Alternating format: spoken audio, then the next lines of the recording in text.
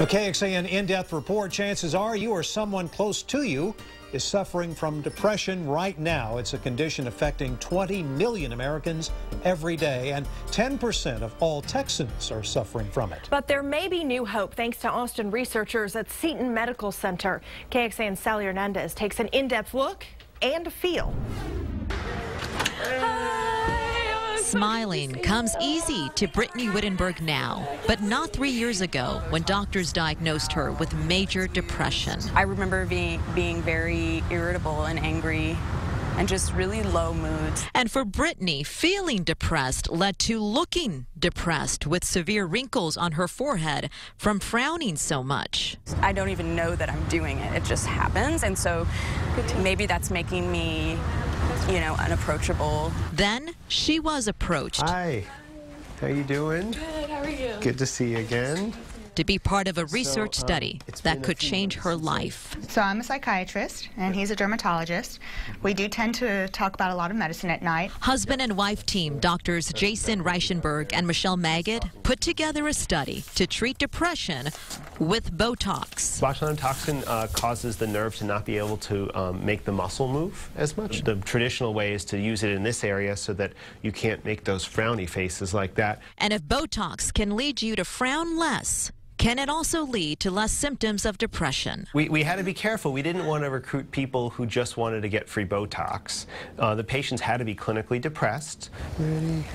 Get angry at me for a second and relax. For 24 weeks, the doctors gave 30 clinically depressed patients Botox injections in their foreheads, including Brittany. There was a 42% reduction in depression, surprising even the doctors. Absolutely. Some patients said to me, I feel great. I've never felt this good in many years. And the only thing that was different was the Botox. But how can Botox change the way you feel? That is the big question. And we don't agree necessarily either. Dr. Reichenberg's is more of a biological theory. He says with Botox, you are depressing the nerve activity to certain muscles, in this case, the forehead. The belief is the brain doesn't feel you frown, reducing the signs of depression and anxiety. Dr. Magid's is more of a social one. The more you smile, the happier you'll feel. The more you frown, the sadder you'll feel. So it's not the other way around. It's not that you frown because you're sad. It might be that you're sad because you frown.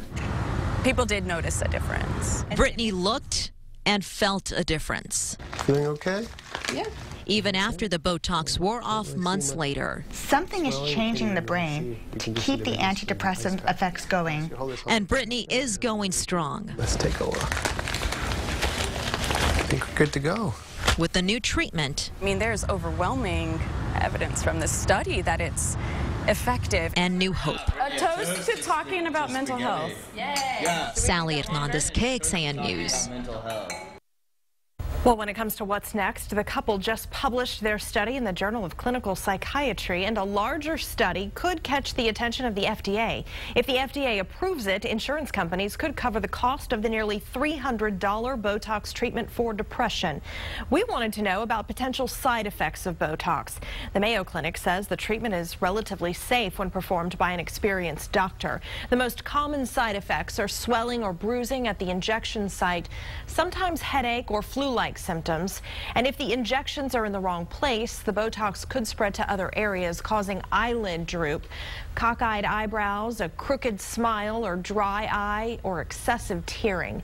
And while it's very unlikely, there is a possibility that the Botox could further spread to other parts of the body, causing some muscle weakness, vision problems, trouble speaking or swallowing, trouble breathing, even loss of bladder control.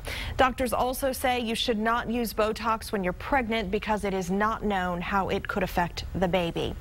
In case you want to know more about the study, we do have an in-depth look at the results with this story on the homepage of KXAN.com and a link to the Austin doctor's website if you think this is a treatment for you. We'll also dig deeper into that study tonight on KXAN News at 10.